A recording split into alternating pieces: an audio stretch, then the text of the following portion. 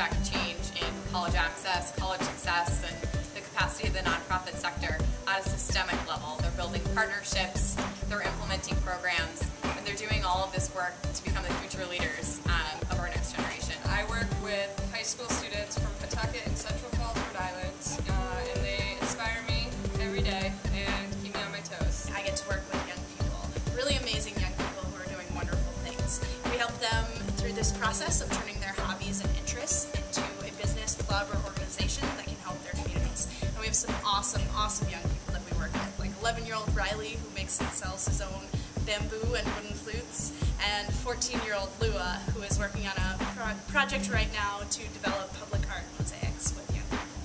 One of my most memorable VISTA moments has been picking up a few of my students from a project and learning that they've had a really good time inspiring and being companions to our local veterans. My magic VISTA moment has been just my own growth and becoming a leader in my community and in an organization which empowered me as a youth, and seeing students as debaters who were once shy and couldn't voice their opinions now becoming leaders themselves. I work with Mount Pleasant, Shea High School, and Times Square and St. Patrick's Academy, and working with all those students, being able to see them interact with the volunteers and as participants has been really great with the Explore program. I get to bring together all kinds of interesting people, from students and faculty on campus, to come together, and I get to facilitate workshops and forums. I've had the privilege to work closely with 2 students in multiple departments on our Raise Your Voice campaign,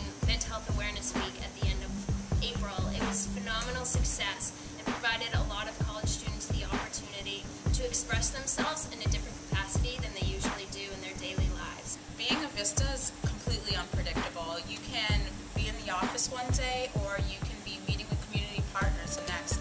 Each moment is something a little different and something always exciting, and it keeps you on your toes. That's what I really like about being a VISTA.